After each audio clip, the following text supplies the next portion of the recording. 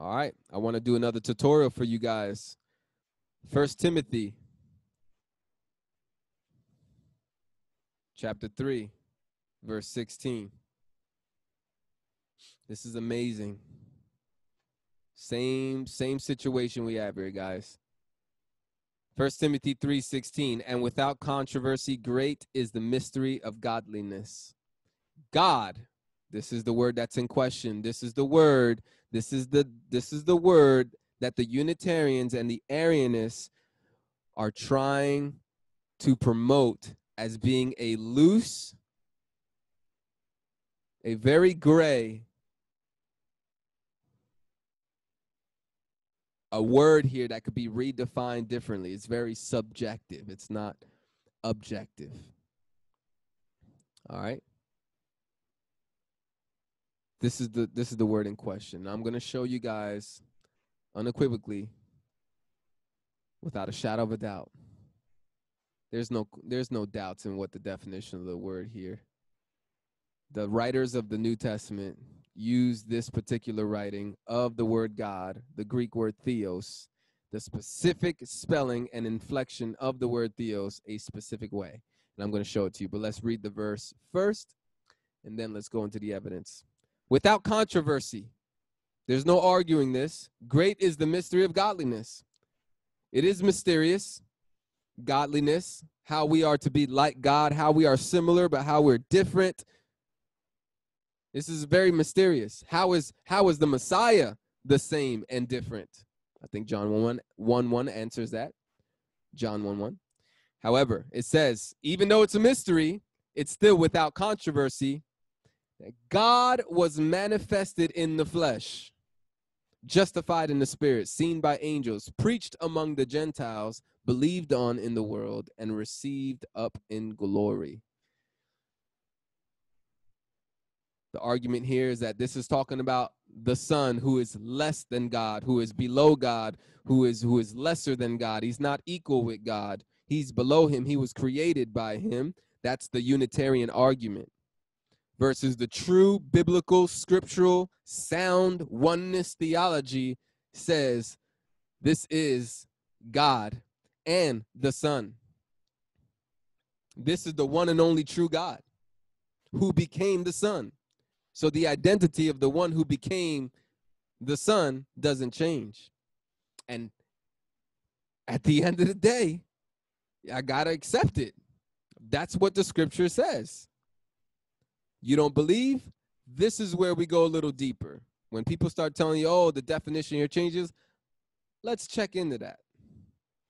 Click on the scripture, 1 Timothy 3:16, and above you see the Greek, Textus Receptus.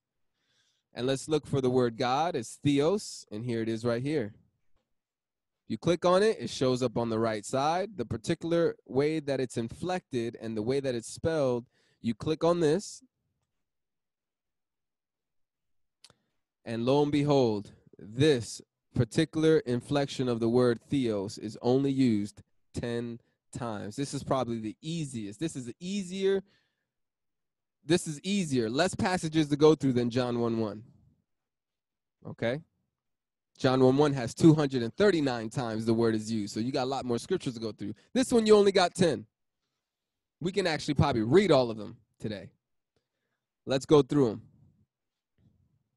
So, and the question we're asking is the definition that's being used with this word. Is it the supreme divine person, supreme divinity, or is it just a deity, a spiritual being?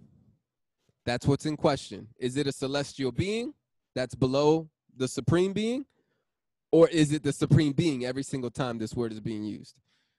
That's what's in question. Matthew 22:32. I am the God of Abraham, the God of Isaac, and the God of Jacob. God is not the God of the dead, but of the living. We have a lot of gods here. So let's open this up on the side. Click on it. Boom, boom, boom, boom, boom. Here it is right here. It's the last one.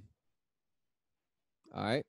The inflection we're looking at is this guy, capital TH, which is right here, capital THE, with apostrophe going to the left above the O. And absolutely, that's what we got. Boom, it's the last one. Okay?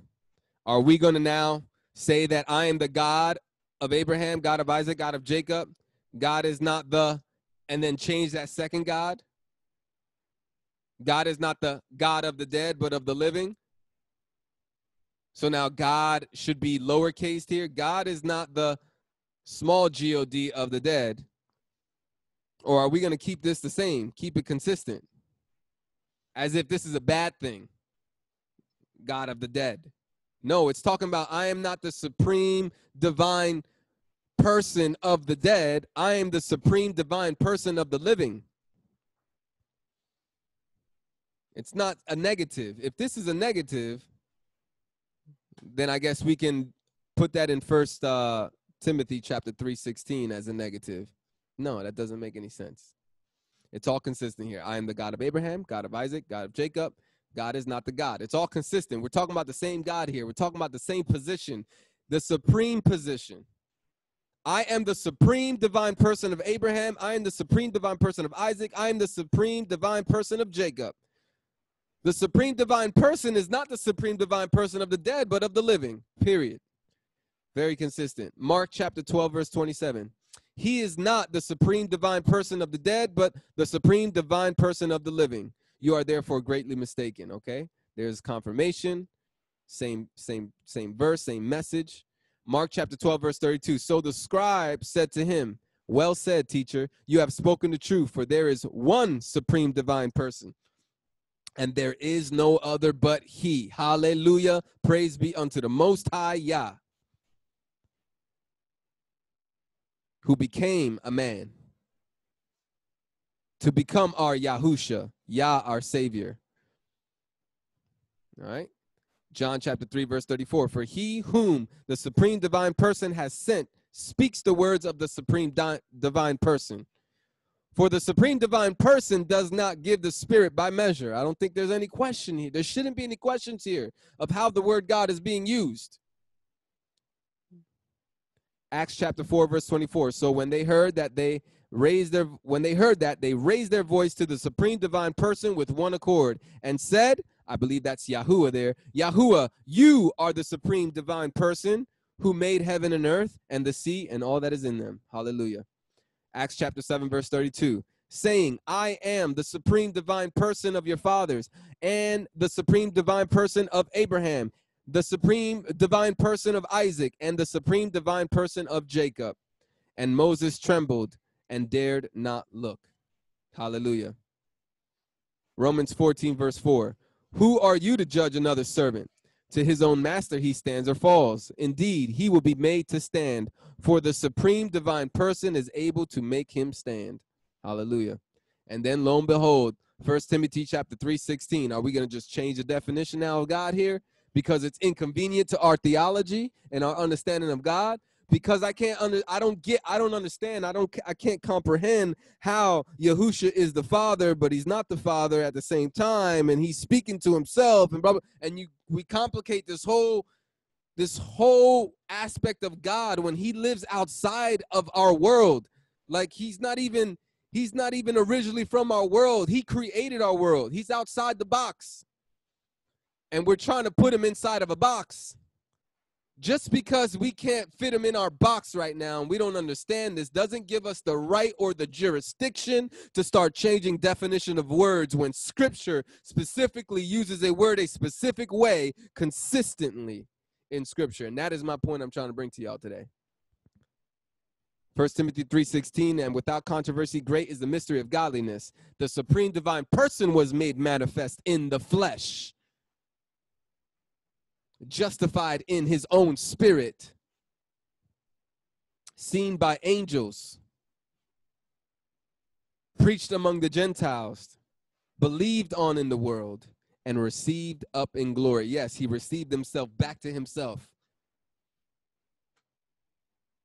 Revelation 21, verse 4, and the supreme divine person will wipe away every tear from their eyes, and there shall be no more death, no sorrow, no crying. There shall be no more pain, for the former things have passed away. Brothers and sisters, I don't think there's any doubt here. There shouldn't be.